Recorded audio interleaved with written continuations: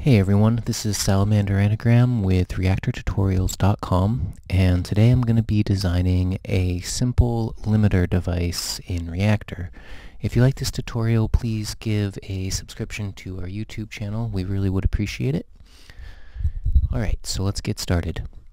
Today I'm going to be working off of a piece of code that I found in a book called DAFX, which is the same book I used for a rotating Leslie effect that we built last week.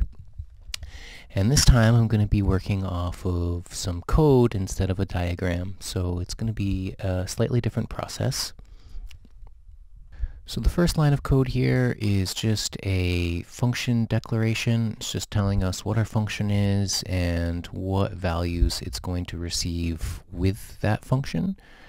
So to create something similar to this in Reaktor, I simply use a macro with an input for each parameter that the function receives. And we're going to have to end up changing this later on, but to start, you could just create a simple macro with an input of LT and another input called x of n. X of n is just DSP speak for the input to a function. Alright, so the next pieces of code that we have here are just some declaration of constant values.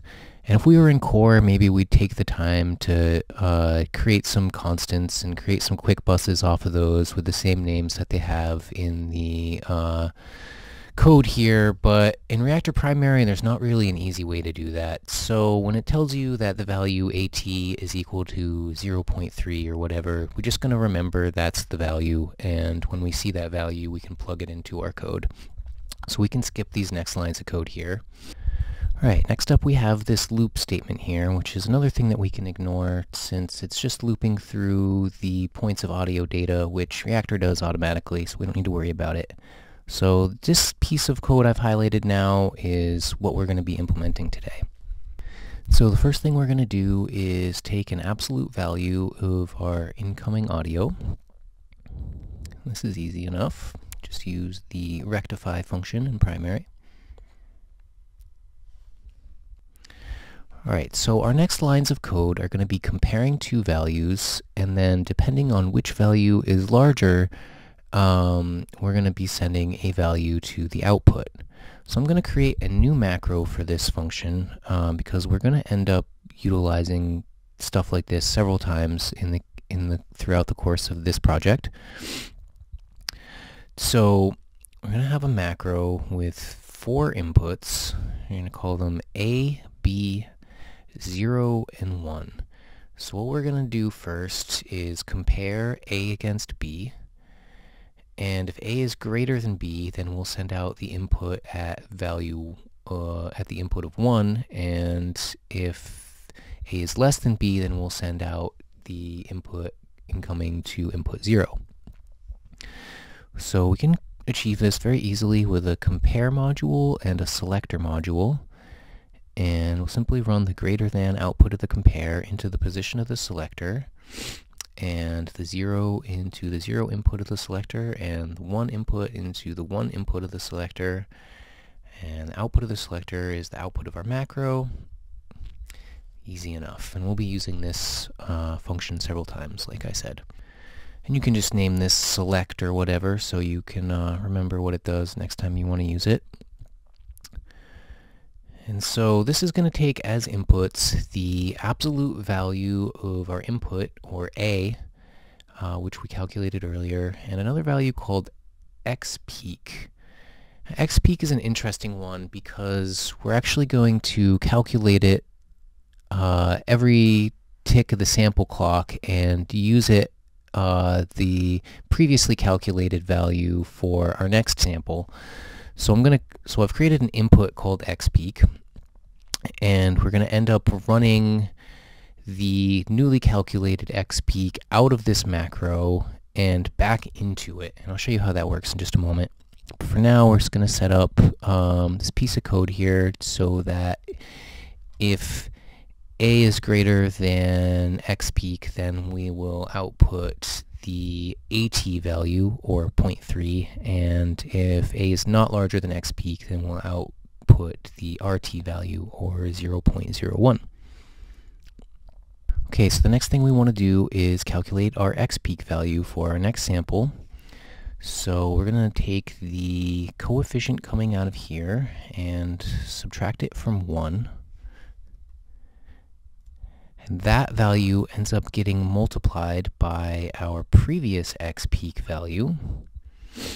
And then we're going to add that product to the product of coefficient times A, where coefficient is the output of our select macro that we just created.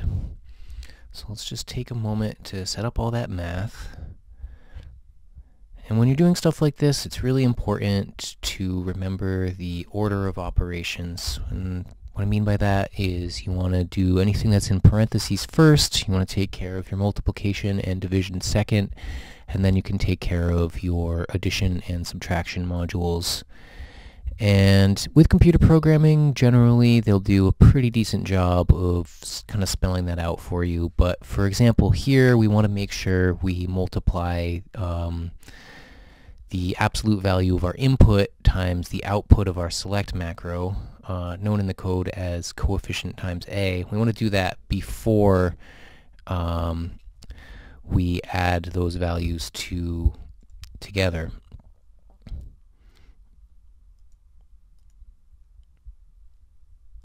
Alright, and so this value we just calculated is our new X peak value. And so what I'm going to do is create a new terminal output, and we're going to run this output directly into the X peak input that we have. We can't do it directly because Reaktor won't let you. So what we'll do is connect the output to an add module, we'll add it to 0, and then we can run from the add module back into the input. And if you tried to do this with events, it would give you an event loop. However, with audio, it'll just delay the value by one sample. So this won't cause any problems for us. Okay, so the next thing we'll do is this line here. And this is going to do a minimum function where we're going to supply a couple values and it's going to output the minimum value there. So to implement this in Reaktor, we can use the select macro that we already made. And by running the proper values into the inputs, we can choose the minimum value pretty easily. Alright, so we'll calculate LT divided by our X peak value, and we can use that as the inputs for the B and 1 of our select macro. And then we can just use a constant value of 1 for the A and 0 inputs. And this way the output of this macro will never be greater than 1. And next we want to implement another select macro. Oops, not this one here, but the one beneath that. Okay. And this is going to be pretty simple. It'll be almost exactly like our first one, but the AT and RT values are going to be swapped. So this one selects as its inputs the F value that we just created, and a new value G that we haven't begun working with yet, but it's going to function almost identically to the X peak function, in that we're going to need its own input, and then we're going to calculate a new value that we send to the output and wrap back around into the input. Alright, and so we can just copy these values and reverse the order for our 0 and 1 inputs. Alright, so I'm just going to speed up some things here. We want to then calculate our new value for G, so we'll start by subtracting the coefficient, or the output of our select module, from 1. And then we can multiply that by G. And then we can also calculate our coefficient times f, which is the output of our previous select macro. And then we can add those two modules together, the two multiplication modules together. And that's going to give us our new G value to use for our next sample. And so to do that, we can simply do the same thing we did with our X peak and route the value back into the input of our macro. Alright, and so we just calculated G, and that is the overall gain to our input value. So now all we need to do is multiply our input by this G value. And it's not quite the same in the code because they're using buffers and all sorts of stuff that we're not really going to bother with. If we wanted to do that, we could delay this signal somewhat. I'm not sure how necessary it is. I couldn't really get any concrete results out of that really changed anything, so I kind of decided to ignore the delay line. And so our output is y of n. So we have x of n as an input, y of n as an output. And this LT value here is going to be the maximum of our output. It's going to be the maximum value output out of our limiter macro here. So to test this, I'm going to use a simple sine oscillator with an XY module, and we'll use a ramp oscillator to display the output on an XY module, as I'll show you in just a moment. So we can use the output of the ramp to the X input and the output of the sine to the Y input to create a simple oscilloscope. Alright, so that will be the part of our function that's going through the limiter, and then we can duplicate the XY module and have another one that just kind of shows us what the value looks like when it's dry, when it's not going through the limiter. So let's just set the XY module up real simple. I'm going to give it a Y range of -2 to 2 so you can see the whole thing. And this one will get information straight from the sine.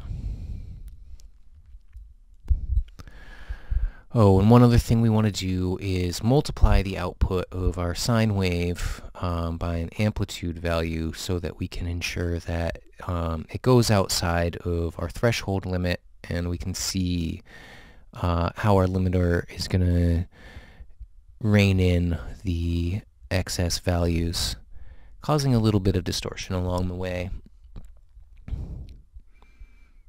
Alright, so let's just turn the whole thing to be mono, and we can take a look.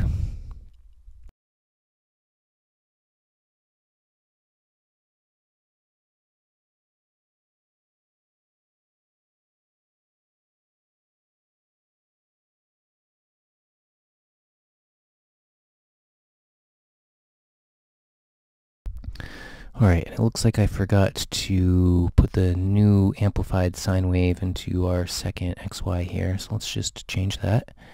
And you can see as we go to really high amplitudes, our values stay the same, and with anything less than the threshold, our sine wave just passes through unhindered. Alright, this is Salamander Anagram with reaktortutorials.com. Please check out our site if you liked this tutorial. We have a ton of text-based tutorials where I'm able to go a little more in-depth into stuff. I hope you guys enjoyed this tutorial. I'll see you again next week.